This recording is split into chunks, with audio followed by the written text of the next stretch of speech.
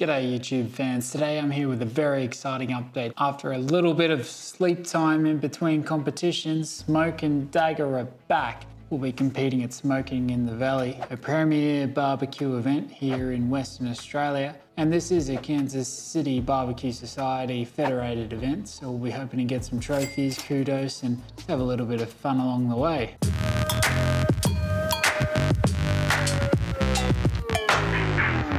So, before we get into it, quick recap on the barbecue team. Drum roll, please. First off the bat, we've got Mr. Dawn.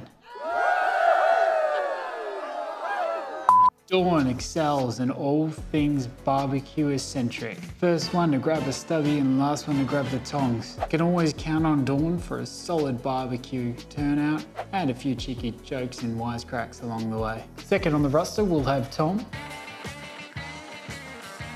Tom's heading up the brisket division of this little barbecue troop, and if there's one thing I can count on, it's Tom nailing that brisket. If I think back to our competition prep last year, he turned out some of the best brisket that I've tasted personally, and I thought what we dished out on the day was close to as perfect as you can get. So let's see what Tom can whip out of the bag for this year's competition, and hopefully we get that coveted trophy, because everyone knows you go to the barbecue comp to win the brisket.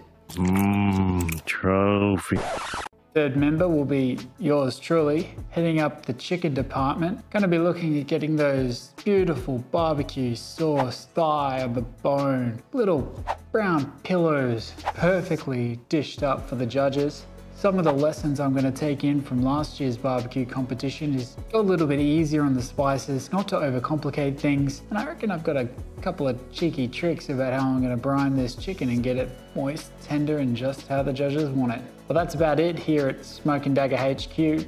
We've got an exciting barbecue competition on the horizon. Stay tuned for more updates. We'll be sure to post content of our competition boxes, how we're presenting on the day, and just all the fun and shenanigans that go with a barbecue competition. Wish us luck, hit subscribe, send us a comment down the bottom for a little bit of encouragement, and we'll see you at the tail end of this thing.